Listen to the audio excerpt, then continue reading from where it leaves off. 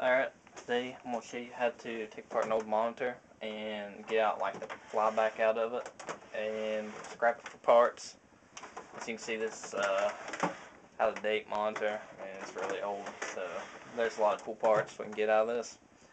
But don't do this unless you know what you're doing, because on the inside here there's a lot of parts that can kill you, and I don't want you guys to get hurt doing it. So I'm going to take off the cover and we'll start the video from there.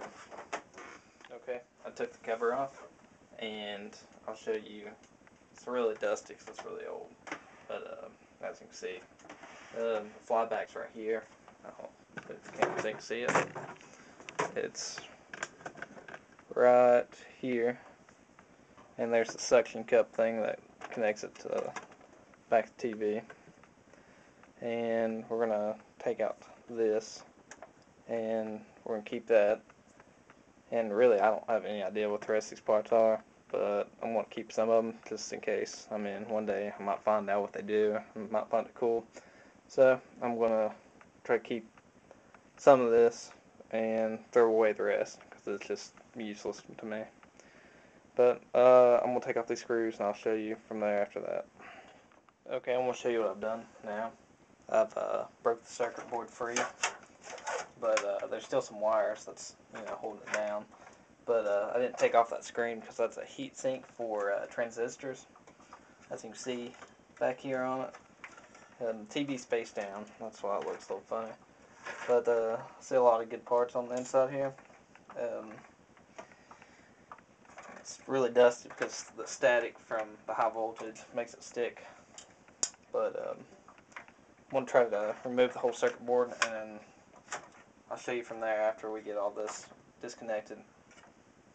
Okay, after cutting some wires, which I hate doing because I don't know what some of them go to, because I could use parts for something, but I took off, it looks like the driver to it, the CR, whatever they're called. But please make sure to do not do this if the TV's been running beforehand. I mean, you've got a static, high voltage, really high voltage. Make sure to discharge everything. Which this was an old TV and I knew it didn't even, I did anyway, discharge it, but make sure you do it.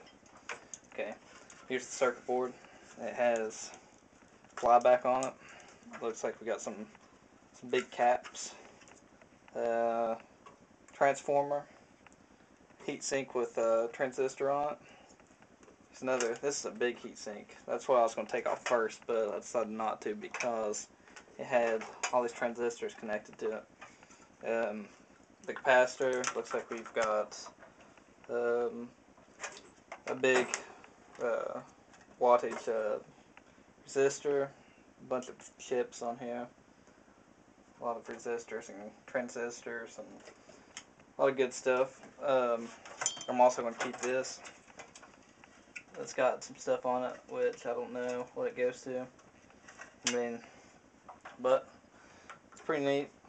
We'll see what we can do with all these parts. I'm going to try to build something with it. And let me clean this up a little bit and I'll show you some more. Okay, and I cleaned it off really good with this duster. And now that I've been able to observe it a little bit more, I'll show you some of the parts on the inside.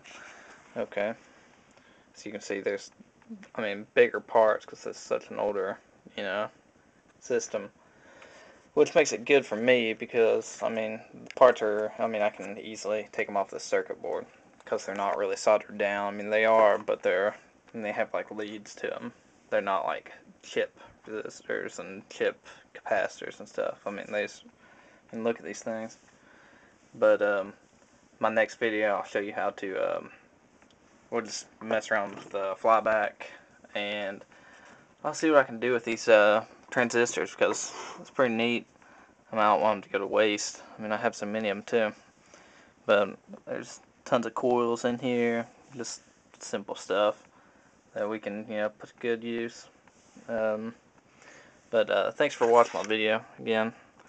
Hope it didn't bore you too much, but this is what you need to do to, safely take apart a old monitor or something. But be sure to ground everything because you don't want to get killed by just messing around. But it's been good. Thanks for watching.